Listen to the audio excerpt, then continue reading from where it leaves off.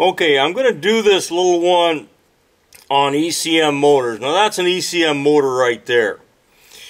Now, I want you to look at what I've done to do this thing.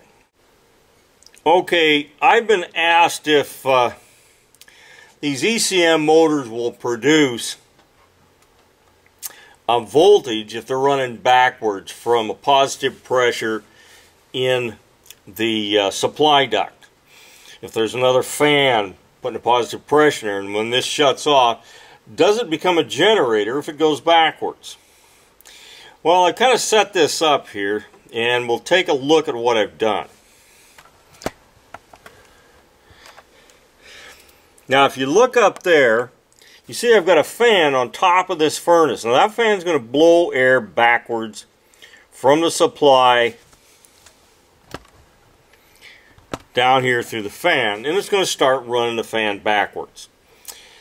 And I've also hooked up a drill to this thing to see if it'll operate that drill.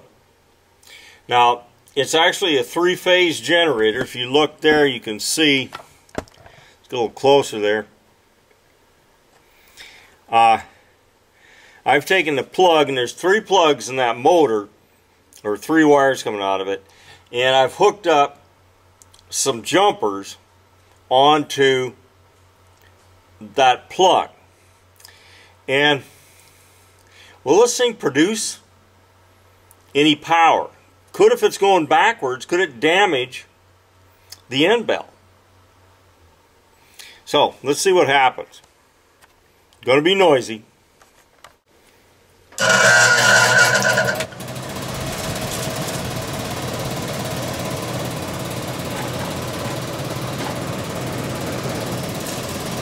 Okay, you can see it has started that motor going backwards. Let's try this drill motor and see what happens.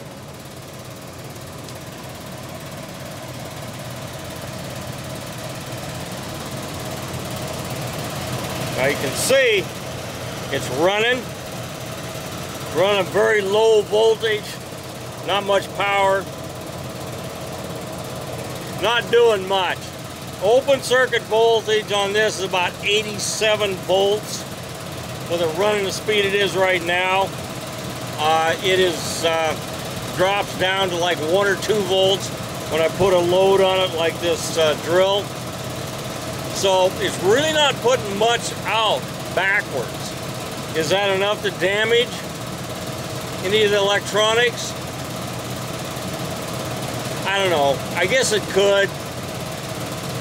I'm not sure how well protected they are from reverse voltages, but they should be able to handle some sort of reverse voltage, because when the blower shuts off, it continues to rotate for quite a while.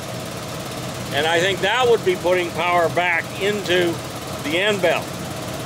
So does this really, if that blower is going backwards from a positive pressure in the ductwork from another fan or something, I don't really think it does. But it does produce a little bit of power. It is a permanent magnet 3-phase motor. Actually, permanent magnet 3-phase generator right now. Anyway, that's all I did on it. I had a question about it, or someone had asked if it could damage the end bell because he's had some failures, and I don't know. I guess it could, but it sure don't look like it to me. That's it on that one.